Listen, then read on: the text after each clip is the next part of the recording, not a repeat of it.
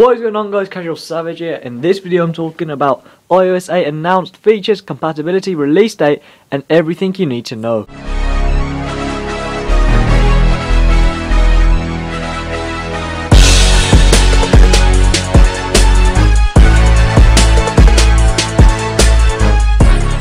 So before I start, I just want to say I'm very excited about this. As you know, WWDC 2014 has kicked off and I'll be sharing you the information throughout the event.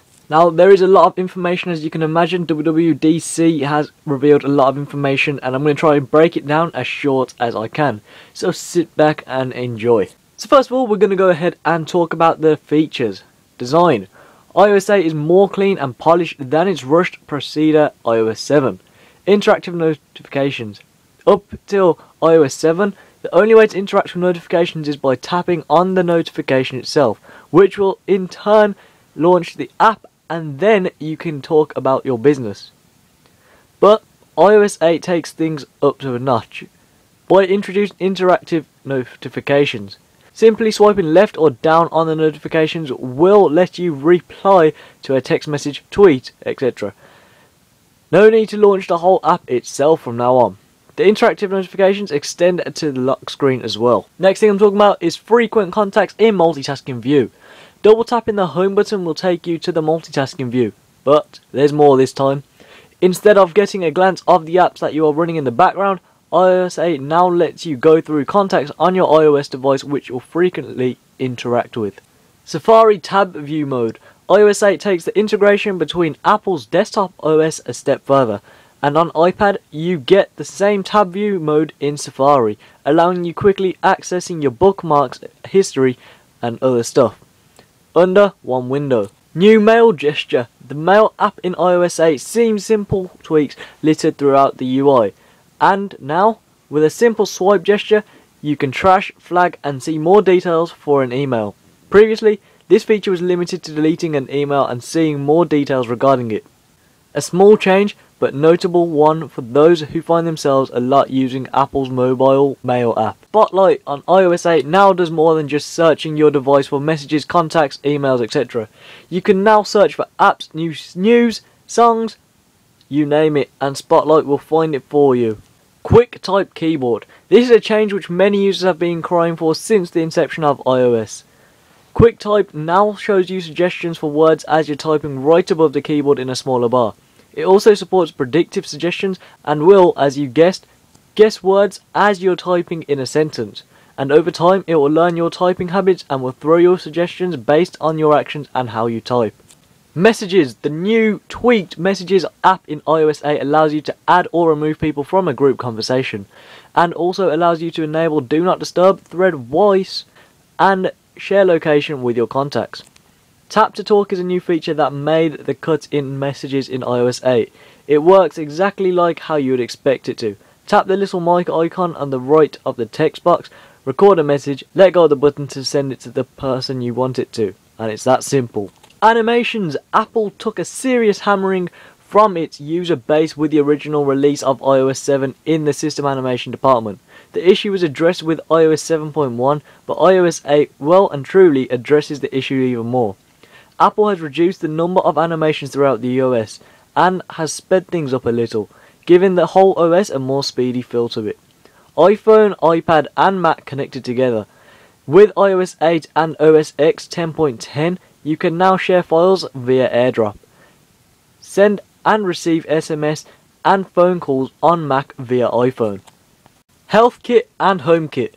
Apple has finally taken the wraps off Health Kit.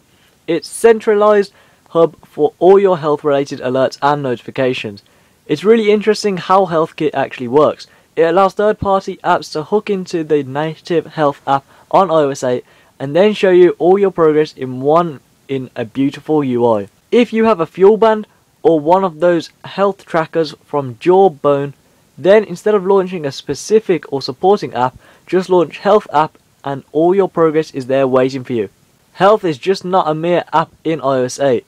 It is more like a complete fitness center for the user. It also allows professionals to send their user data pertaining to their checkups. Also added is support for HomeKit, which enables iOS devices to control home mechanization devices using Siri. Family sharing. iOS 8 grants the user to set up their whole family as one unit, after which iOS 8 will automatically share photos, calendar events, reminder alerts, etc. But there's even more. It allows you to define your kids and their devices, and using Find My iPhone you can see where your kids are, which is pretty handy, I guess. Family sharing also allows you to share music, movies, TV shows with one another. And guess what? You can also share apps, and even an iTunes account. And yes, you need permission to buy apps from your parents. Photos. Apple is taking photos to a whole new level with the release of iOS 8. You can now have more photos in iCloud than you have ever had in your device. Editing is also getting a boost with iOS 8, which will now sync edited photos across devices, a feature which Apple is doubling a smart editing. You get a new editing controls and sliders, which truly gives the power of editing in the user's hand. All videos and photos are stored in iCloud in full resolution, and you can get the first 5GB absolutely free, 20GB for 99p per month, 20GB for £2.40 going all the way to 1TB. Siri has also received an update in iOS 8, and now she constantly listens to your voice, and the simple "Hey Siri" halt word wakes her up, ready to take your queries. Siri now also features Shazam, song recognition, purchase content from iTunes, streaming voice recognition, and 22 new dictation languages. Maps on iOS has always been a disaster for a lot of places, and Apple is doing everything in its grip to make things right. And for users in China, Apple has announced that maps have been greatly improved. App Store. The App Store has remained largely unchanged for years, except for some UI tweaks here and there.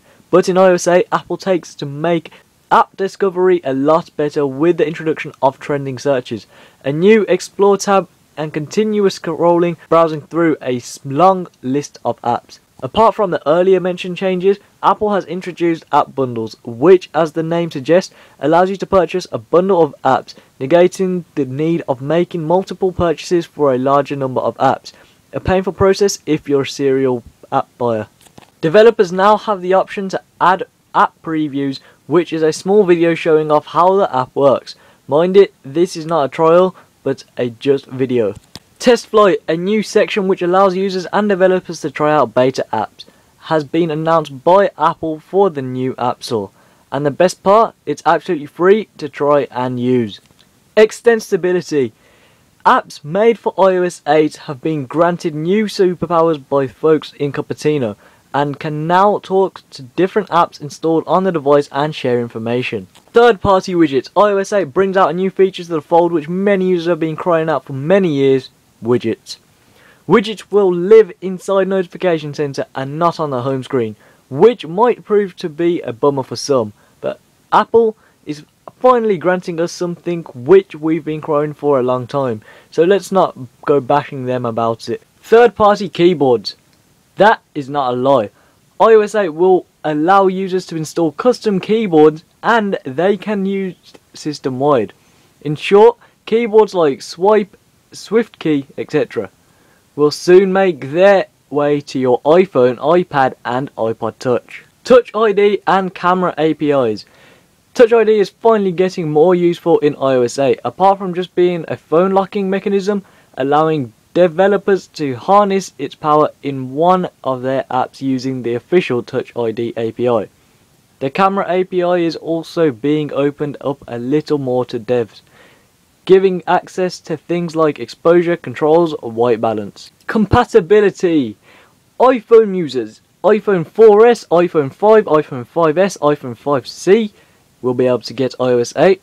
iPads, iPad 2, iPad 3, iPad 4, iPad Air, iPad 1 mini, iPad mini with Retina display, you are also supported with iOS 8, and iPod Touch.